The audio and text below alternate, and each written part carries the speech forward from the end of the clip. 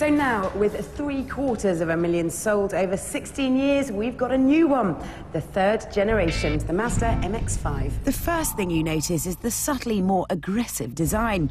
It's got chunkier wheel arches, more toned lines, a shark-like front. There's a hint of Honda S2000 about it, which is no bad thing. It still isn't macho, but it's certainly toughened up a bit. And Mazda have been truly fanatical about saving weight. They call it gram strategy, and they've examined every inch of the car to try and shave off the excess fat. And the result of this obsessive dieting, compared to the old one, this car is 10 kilograms heavier. Oh!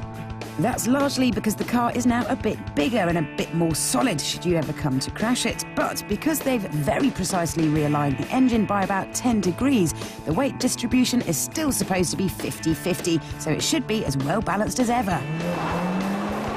The kart track Mazda rented for the launch wasn't exactly the place to push this roadster to its limits, but I suppose karts-like handling is what this car is supposed to be all about. With the traction control on, you'd be hard-pushed to get into any sort of trouble, but turn it off, give it some welly, and the rear end steps out of line, predictably and without fuss. There's not a blanket of electronic aids that dull the driving experience as there are in so many other cars, but this MX-5 has definitely grown up as it has grown bigger, but fortunately into nothing more than an adolescent. So wholesome entertainment is still fully available.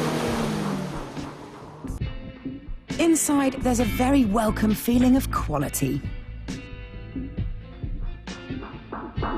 The hip-hugging seats are particularly comfortable, and there are lots of racy finishing touches that make this feel a lot more special than the old car's pretty basic cabin.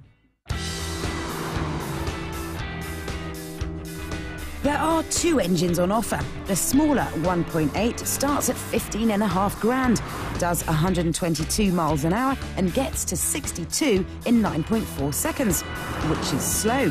Which is why I'd recommend the 2-litre. It may be more expensive at £19,000, but 0 to 62 in 7.9 seconds is more like it. The 6 gears are on the long side, and it could do with shorter ratios to make it feel more sprightly. The change, though, is good and solid. For all the developments, the MX-5's best feature has been preserved in that you don't need to drive fast to have fun. All the sweet handling sensations can be had at lower speeds. It may still be a bit of a girly sports car, but it's one your fella definitely won't mind borrowing.